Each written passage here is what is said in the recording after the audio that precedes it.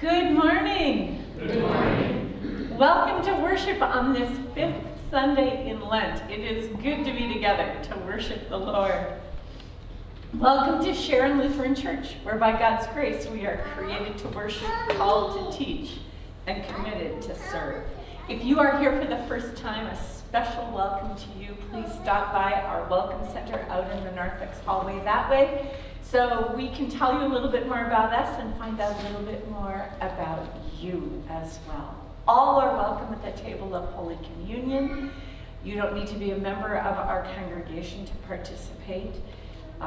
We have both wheat and gluten-free wafers available, and all of the wine is non-alcoholic grape juice. Today we will be receiving a noisy offering, and it will go to our roof fund. So that is well needed. Please stand as you are able as we sing our gathering song, hymn number 338, Beneath the Cross of Jesus.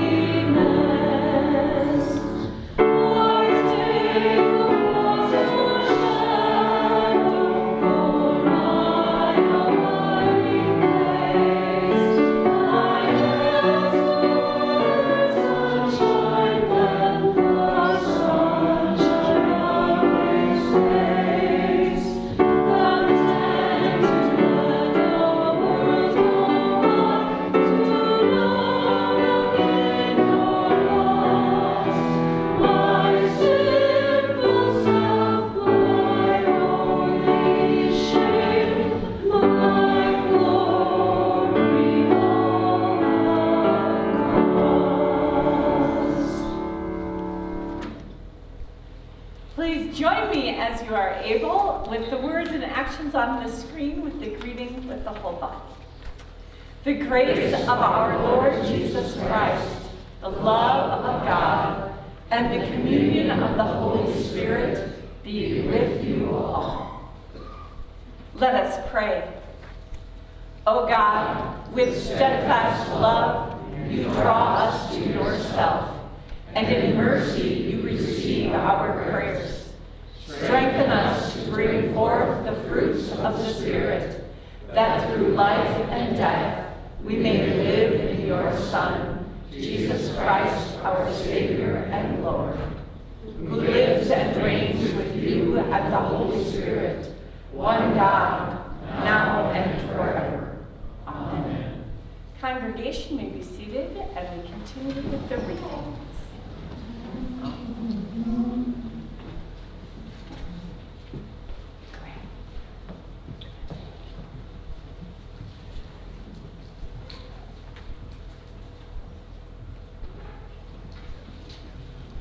We read from Jeremiah 31.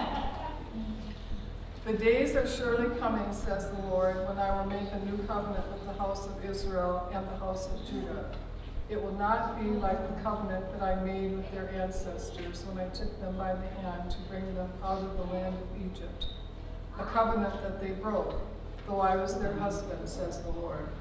But this is the covenant that I will make with the house of Israel after those days, says the Lord.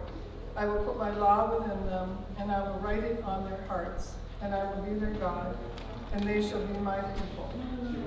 No longer shall they teach one another, or say to each other, know the Lord, for they shall all know me, from the least of them to the greatest, says the Lord. For I will forgive their iniquity, and remember their sin no more. The word of the Lord. Thanks be to God. We will read this responsibly. Have mercy on me, O God, according to your steadfast love and your great compassion, blot out my offenses. Wash me through and through from my wickedness, and cleanse me from my sin. For I know my offenses, and my sin is ever before me. Against you only have I sinned and done what is evil in your sight. So you are justified when you speak, and right in your judgment. Indeed, I was born steeped in wickedness, a sinner from my mother's womb. Indeed, you delight in truth deep within me, and would have me know wisdom deep within. Remove my sins with hyssop, and I shall be clean. Wash me, and I shall be purer than snow. Let me hear joy and gladness, that the body you have broken may rejoice. Hide your face from my sins, and blot out all my wickedness. Create in me a clean heart, O God, and renew a right spirit within me. Cast me not away from your presence, and take not your Holy Spirit from me.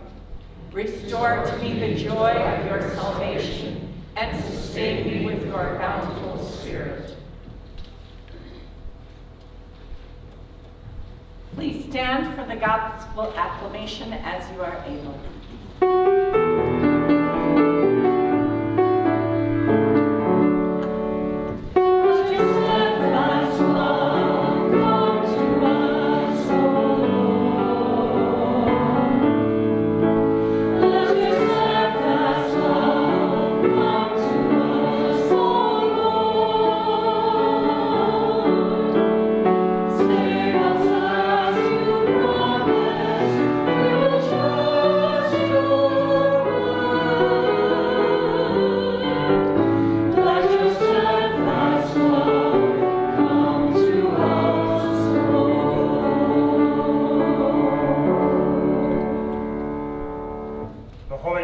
According to St. John.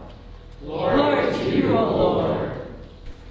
Now among those who went up to worship at the festival were some Greeks. They came to Philip, who was from Bethsaida in Galilee, and said to him, Sir, we wish to see Jesus.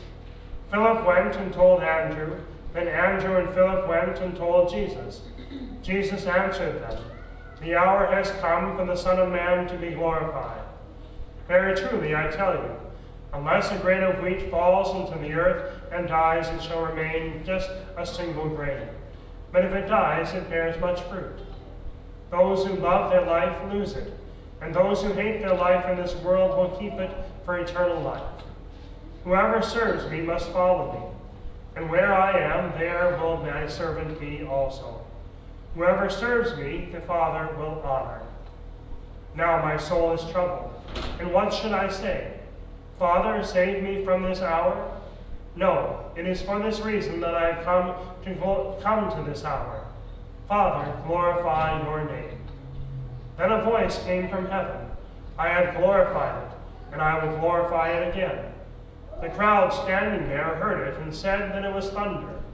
Others said an angel has spoken to him. Jesus answered, This voice has come for your sake, not for mine. Now is the judgment of this world. Now the ruler of this world will be driven out. And I, when I am lifted up from the earth, will draw all people to myself. He said this to indicate the kind of death that he was to die. The Gospel of our Lord. Praise to you, O Christ. You may be seated. This morning we'll have story time a little bit later in the sermon. Grace and peace be unto you from our God and Father, our Lord and Savior, Jesus Christ. Amen. Well, today I have to be honest. For the past 4 days, I've wondered, what am I going to say today? What am I going to share? What is the Holy Spirit leading me to say about our scripture text? And to be honest, I've struggled with what to say. I think that I have preached on just about every other lectionary text that I can think of, except this one. I couldn't even find an old sermon in my files from throughout the years to share today. I don't think this is an easy text to preach on. I think what is happening in the text is clear, but what else can I say about it? What can I say about this gospel text that applies to us today? What is the law and the gospel message for today? John 12, 20 through 33 is a Holy Week kind of passage. It happens in the Gospel of John right after Jesus' triumphal entry into Jerusalem on what we call Palm Sunday. This gospel text is somewhat of a Good Friday kind of text. And what I mean by that is that the point of John 12 passage and how we question Good Friday are similar. Good Friday is a day that we remember when Jesus was ridiculed, when he was tortured and died, lifted up on a cross to die a horrible and painful death. And so you may wonder sometimes, what's so good about Good Friday? Why do we call it Good Friday? It should be Sad Friday or Horrible Friday. But the crucifixion of Jesus is not the worst thing. It's not the end. It's a horrible and sad death. But those who believe in Jesus Christ, it is the glorification of God. John 12, Jesus makes this same point. He tells his disciples and others who have gathered after his parade into town that his hour has now come. It is time for him to fulfill his role, for the Son of Man to be glorified. Jesus tells a parable about how a grain of wheat must die and be buried for a new plant to grow. Sundays and Seasons, an online worship resource, says, in the gospel, Jesus plants the image of the dead seed coming to life and bearing fruit, as a metaphor for his own crucifixion and being lifted up on our behalf. The Greeks asked to see Jesus. We might paraphrase Jesus' oblique response this way: if you want to see me, first look down into the dirt, then look up to the cross. Jesus tells about the purposefulness of his death. The Gospel of John is especially about telling and showing us who God is, who Jesus is, glorifying God. But we want Palm Sunday Jesus. The disciples and the Greeks and everyone else wants Palm Sunday Jesus, the one who came riding in on a donkey, and people cheering and waving palm branches. Many people will come on Palm Sunday next week, and they will skip Holy Week and come on Easter Sunday. Life is busy. I get that. But we also don't want to hear about death and pain. We want a triumphant king, one of Hosanna, not crucify him. But you can't have the Easter shouts of he has risen without the betrayal, the commands and the prayers of Maundy Thursday, and without the crucifixion and the burial of Good Friday. You can't skip over the hard things.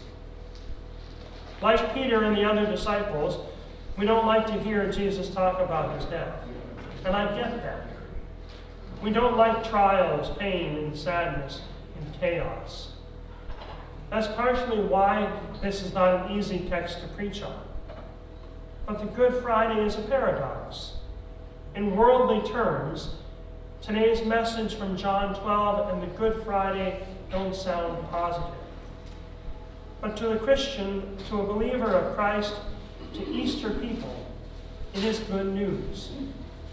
In the hands of a God who can turn chaos into life, there is hope, there is good news, and there is love. This morning, I think of a favorite book of mine from childhood, A Monster at the End of the Book. In it, Grover does not want to see things continue on. He doesn't want to see and hear about the monster at the end of the book.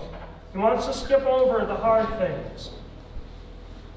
We are sometimes like Grover and like Peter. We don't want to go through Holy Week and through Good Friday. We don't want the chaos. But in the hands of a God who can turn chaos into life, there is hope. There is good news. Sundays and Seasons also says this. Jeremiah tells us that God will come closer to us than a husband to a wife, directly into our hearts. Deep in this mystery, we will be known, truly known, even beyond our fear of being known, and forgiven and loved. Jesus then promises that through his life in us, we'll be drawn into a similar emptying of ourselves as we enter into the rich lives of others, so that they too will know the joy and relief of being known and loved. In this way, confession finally leads to mission. As Easter people, we have heard the end of Holy Week story before, and we know that we have nothing to fear. So it's important for everyone to hear the Passion story next week, the whole Holy Week story. And the really good news is that this is not the end of the story. Because Jesus died and rose from the grave, we are also part of his never-ending story. Part of his mission to share his story, the good times and the hard times. In John 12, verse 26, Jesus says, "Whoever serves me must follow me, and where I am, there will be my servant also. Whoever serves me, the Father will honor." Let us pray. Dear God, we thank you for your love for us, for your life. We thank you that we have been not only connected to your death, but also to your everlasting life, your forgiveness and love. We thank you for this day, and we lift to you those that need your healing and your loving embrace and care. All this we pray in Jesus' name. Amen.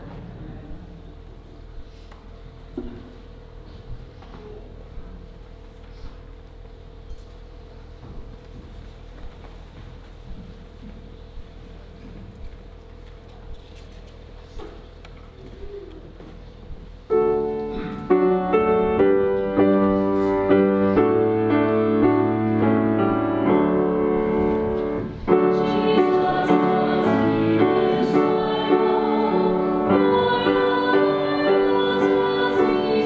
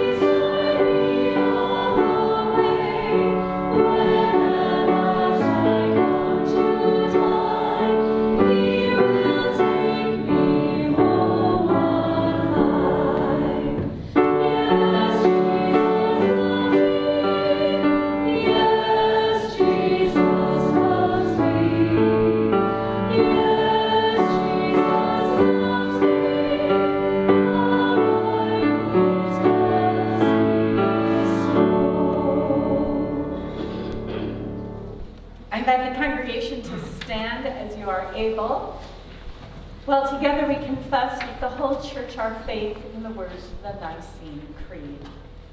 We believe in one God, the Father, the Almighty, maker of heaven and earth, of all that is seen and unseen.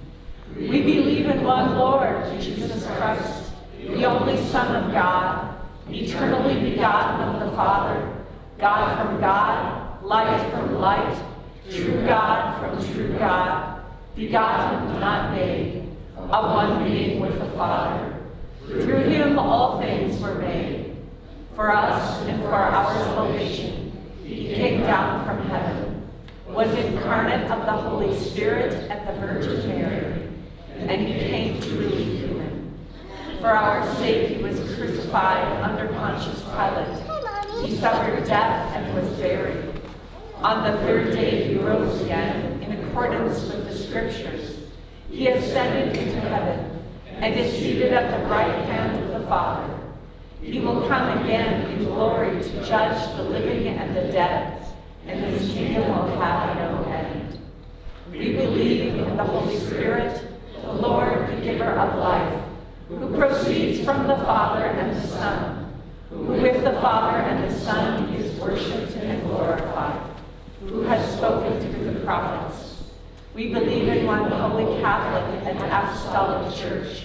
We acknowledge one baptism for the forgiveness of sins. We look for the resurrection of the dead and the life of the world to come. Amen. Trusting in God's promise to reconcile all things, let us pray for the church, the well-being of creation, and a world in need. God of the covenant, through the church you draw us into community. We give thanks for the means of grace around which we gather. Inspire writers, musicians, and artists whose creative gifts adorn our worship. Hear us, O God. Your mercy is great. God of all that exists, you lavish the earth with extravagant beauty. Preserve the rich and complex diversity of living things. Support local, national, and international efforts to protect the environment for future generations. Hear us, O God. Your mercy is great. God of the nations, you desire peace and plenty for all people.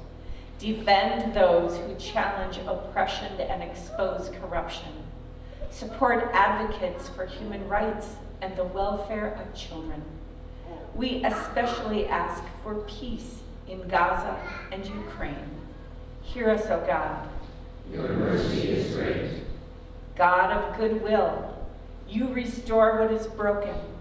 We pray for any experiencing estrangement, conflict, or abuse in families and intimate relationships. Protect and comfort all who are vulnerable, especially those living in institutions. Hear us, O God. Your mercy is great. God of every time and place, you are with us.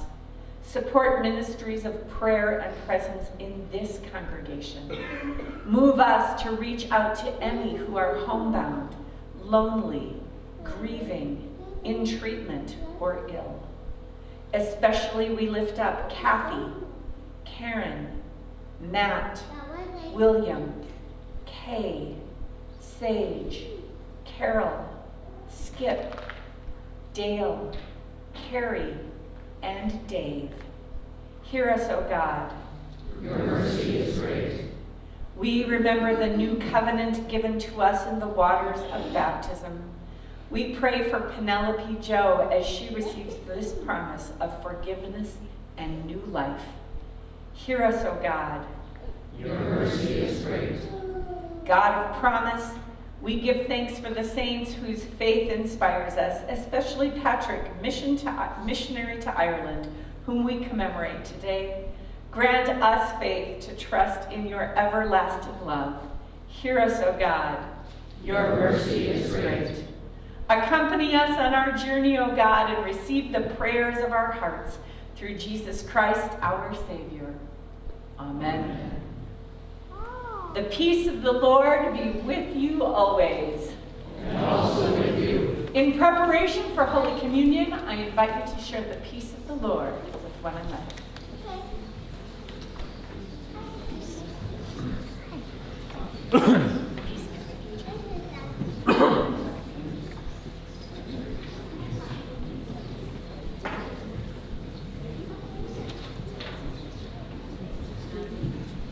Congregation may be seated, and we continue our worship with the choir anthem.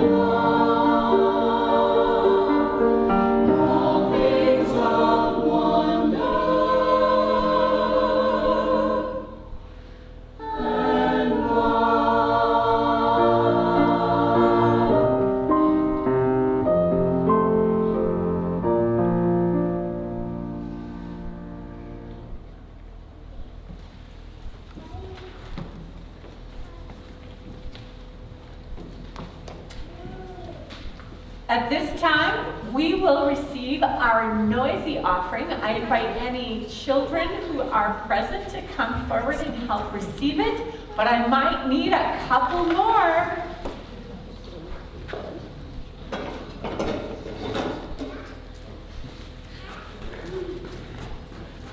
Red, do you want to help receive the noisy offering?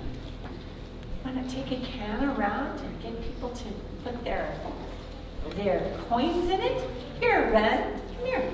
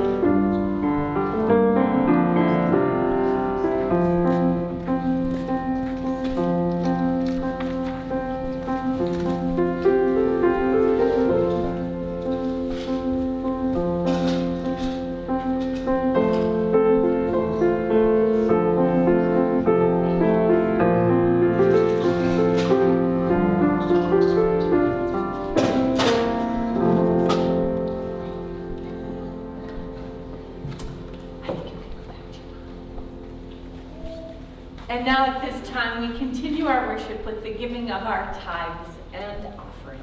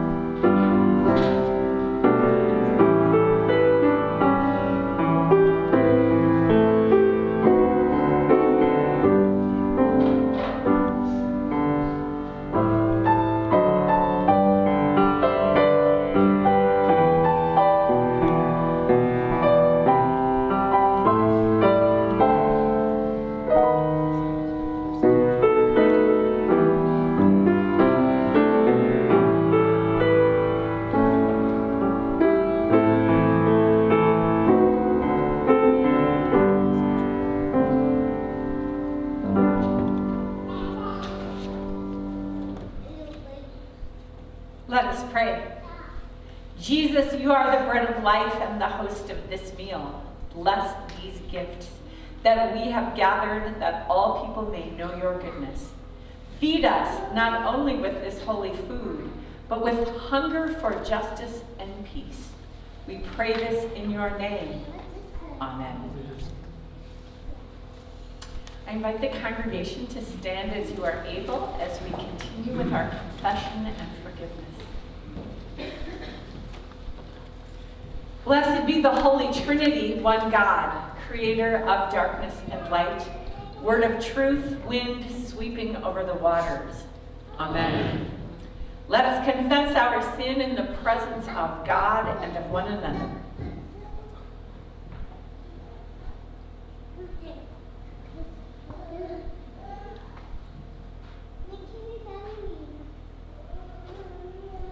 God, our rock and refuge, we pour out our hearts before you. We have known you, but have not always loved you. We have wounded one another and sinned against you. We have not always recognized the Holy Spirit dwelling in each of us. Remember your covenant. Renew your creation. Restore us that we might proclaim your good news to all. Amen. The voice of the Lord is upon the waters. God has spoken. The time of grace is now. In Jesus, the reign of God has come near. By the authority of Jesus Christ, your sins are forgiven. You are God's beloved. Amen. Amen.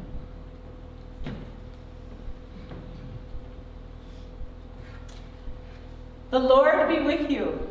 And also with you. Lift up your hearts. We lift them to the Lord. Let us give thanks to the Lord our God. It is right to give our thanks and praise. It is indeed right, our duty and our joy, that we should at all times and in all places give thanks and praise to you, Almighty and merciful God, through our Savior Jesus Christ. You call your people to cleanse their hearts and prepare with joy for the Paschal feast, that renewed in the gift of baptism, we may come to the fullness of your grace. And so, with all the choirs of angels, with the church on earth, and the hosts of heaven, we praise your name and join their unending hymn. Holy, holy, holy Lord, God of power and light, heaven and earth are full of your glory, Hosanna, Hosanna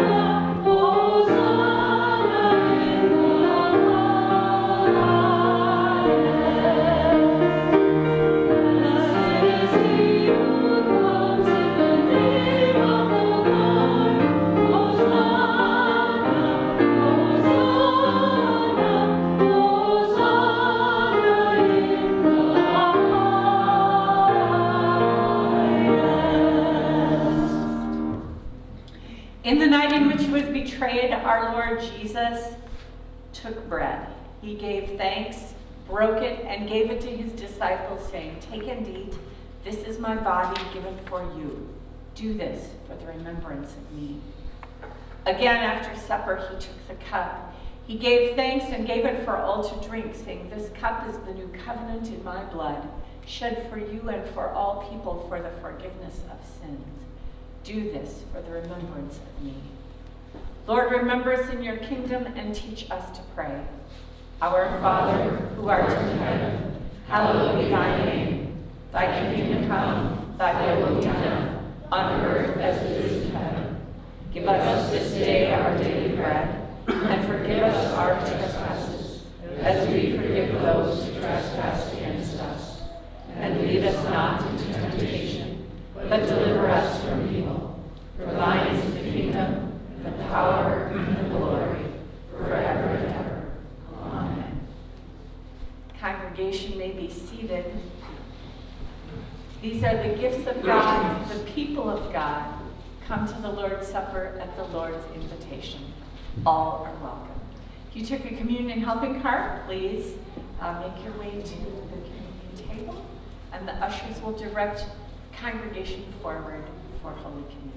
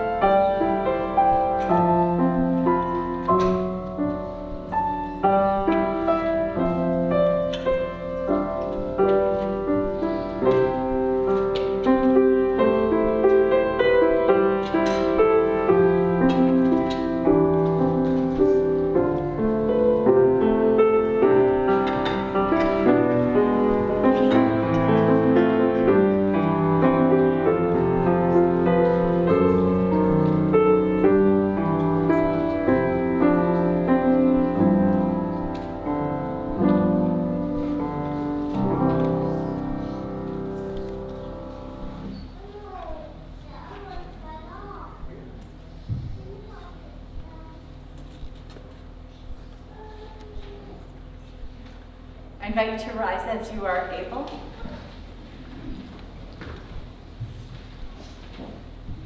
The body and blood of our Lord Jesus Christ to strengthen you and preserve you to everlasting life. Amen.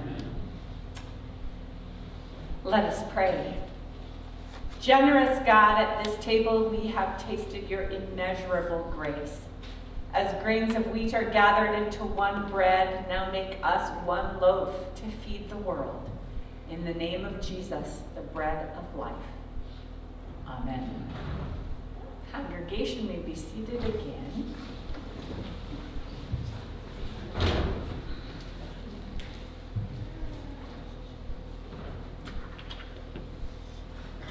I have some announcements to share with you. The first announcement that I have is that a congregational meeting to vote on updates to the Sharon Lutheran Constitution will be held on Sunday, April 7th at 11:30 a.m. in the Celebration Hall. A copy of the Constitution with the proposed updates has been emailed to every household in the congregation for whom we have an email address. If you haven't received a copy yet and would like to, paper copies are available out at the Welcome Center, or you can talk to me and I'll make sure you get one. There will be a ministry fair on Wednesday, March the 20th. That's this coming Wednesday from 5:30 to 6:30 p.m. right out here in the narthex hallway. Teams and committees will be sharing information about their purpose and asking for you to consider joining in their mission and ministry. The Sharon University course on mental health matters is concluding this Wednesday evening. The last session will be from 7:15 to 8:30 p.m. in the lower level assembly area. This final session will cover suicide prevention. For more information, please contact Dave Berker. Easter flowers can be ordered until March 25th. Please note on your envelope or check if the flowers are given in honor or in memory of someone. If you have any questions, please contact the church office. There will be an Easter egg hunt on March 24th from 3 o'clock to 4 o'clock p.m. for children ages 3 through grade 5. Children must be accompanied by an adult or sibling age 16 or older. There will be no charge for this event, and there will be games, crafts, and treats, as well as the Easter egg hunt. Our Holy Week schedule, it's coming up. Next Sunday, we begin with worship at 9 o'clock and 10:30 for Palm Sunday. Wednesday, March 27th, there will be an interactive journey through Lent at 6 o'clock in the Celebration Hall. On Monday, Thursday, we will gather at 12 o'clock noon and 6 o'clock p.m. in the Celebration Hall. Good Friday, 12 o'clock noon and 5:15 p.m. here in the sanctuary. And on Easter Day, worship at 7 o'clock, 9 o'clock, and 10:30 a.m. in the sanctuary, and 9 o'clock and 10:30 in the Celebration Hall. If you would like to help with worship by setting up communion and cleaning it up, if you would like to be a lesson reader or an usher, please sign up on the sign-up sheets out on the ushers' tables out in the hallway, or you can go to the Sign-Up Genius on the church webpage. I don't have a slide for this last announcement, but thank you to Lillian Esslinger, who stopped by this week to tell this church staff that there was an auction happening online through the ARC, the American, the ARC, and they had some office furniture. We got brand new furniture, well, it's used used, but it looks brand new, for our church office for the whopping price, $12.